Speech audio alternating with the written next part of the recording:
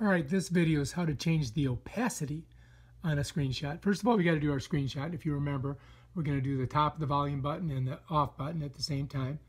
Pushes it down to the bottom here. We touch it, it pops up. And that, in this, we can edit it. And what we're going to do is we're going to do opacity. So we're going to go to that circle with the plus in it, click on it, gives us our box, and we're going to go right to opacity. Bam, here we are.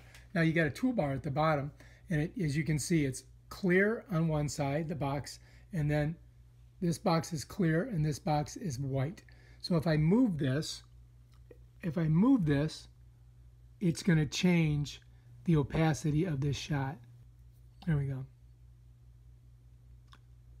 And as you can see, it gets whiter and then less, more and then less. So if you want to make it, kind of give it that little flair to your photo or whatever it is, you can use that. I don't know why I would use it, but so anyway, if you like that and you're finished, you just hit done. Gives you your option box of save to files or photos or delete or cancel. We're just going to delete it. And that's how you use the opacity on a screenshot. If you like this video, please subscribe to my channel and check out my other awesome videos on how to do stuff on your iPhone. Peace out.